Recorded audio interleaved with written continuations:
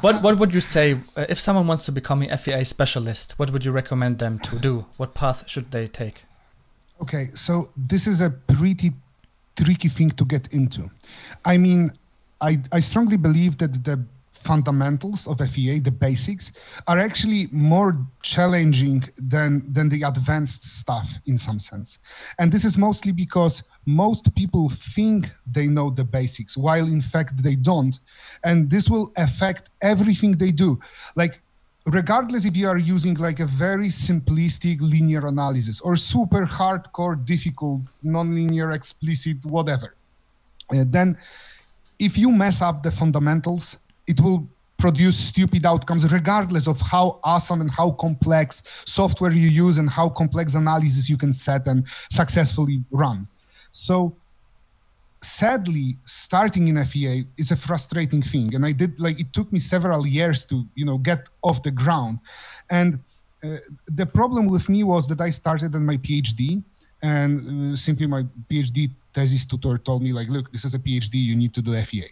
And believe me or not, while I really enjoy FEA now, I was terrified and disgusted at the same time, because the only thing I could think of was oh, matrix operations, how am I going to do that? I'm very lazy with mathematics. I'm not good with differential equations and anything like it. So to me, this was like a death sentence.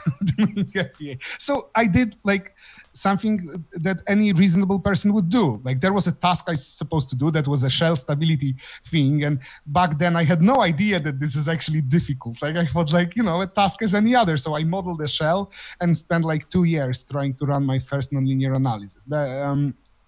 Not my brightest moments. So when you want to start yourself, I would say that what you want to do is actually start with something simple.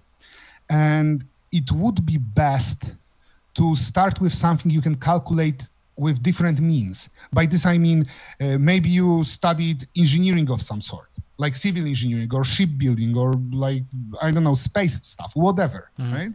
And somewhere during those studies, you most likely had strength of materials, static designs, the basic fundamental mechanical subjects. And most likely some more advanced things connected to your industry, the field you study. So if you know how to design something by hand with pen and paper calculations, even in a very simplistic, rudimental way, this is a huge advantage, because you can then design something that you know is okay. And you know it because you know how to design it. And then try to do the same thing with FEA.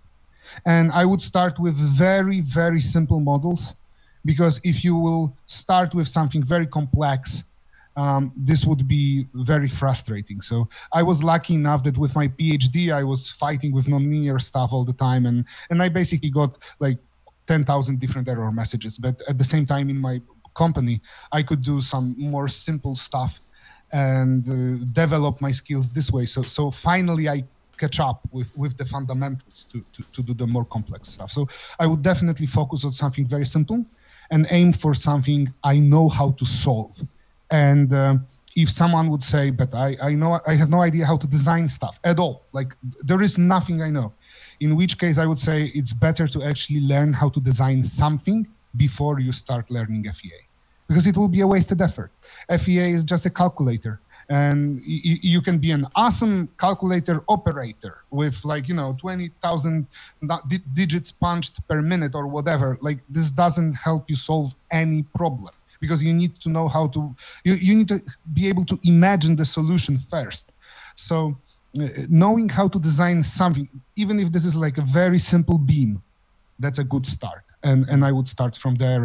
And if you can do it at your job or as a freelance engineer or even volunteering work, if it's connected to a real life problem at some point, the problems will get more and more complicated by themselves. You don't have to do anything. It will just happen to you over time.